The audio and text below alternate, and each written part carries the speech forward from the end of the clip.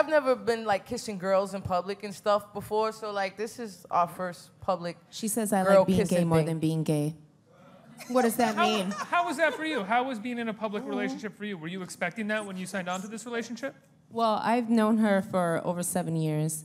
And, you know, a tequila-infused night led to a couple of things, you know what I'm saying? You met on Instagram, right? No, we didn't meet on Instagram. She stalked me, but that's for another interview. No, it's called, you know, it's called searching.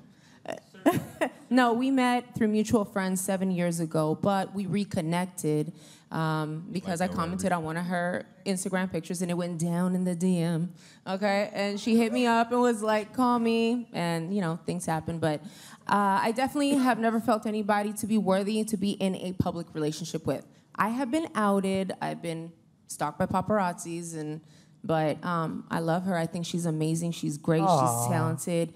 I think this show is going to be so different for you guys to watch because you see a lot of these cookie-cutter family shows, but there is a lot of real things happening here. And being in the music industry as well, it's very educational for you guys. It's not pretty all the time, but that's why we all relate, right? We all have ups and downs. Yes. I'm not trying to ever portray I'm perfect, because I'm not.